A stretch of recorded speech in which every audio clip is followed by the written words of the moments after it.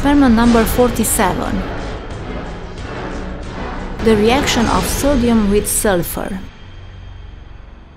Caution is needed when working with sodium, as molten metal can be thrown out from the reaction site.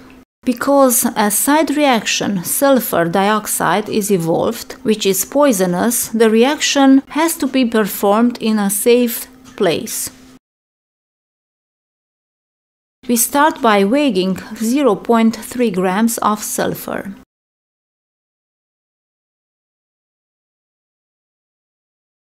Also, we need 0.4 grams of sodium.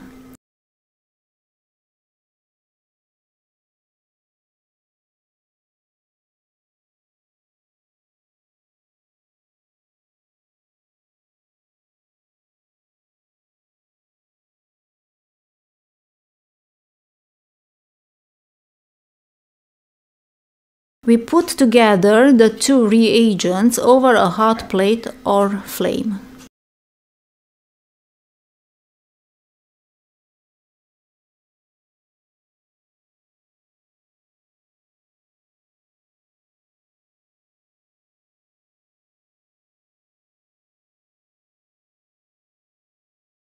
The sulfur starts to melt, then sodium is melting too, initiating the reaction.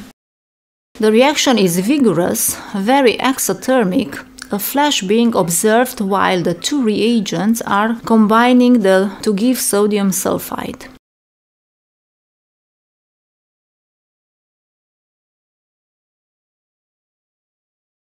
As side reaction, a part of sulfur is ignited, releasing an abundant white cloud of sulfur dioxide.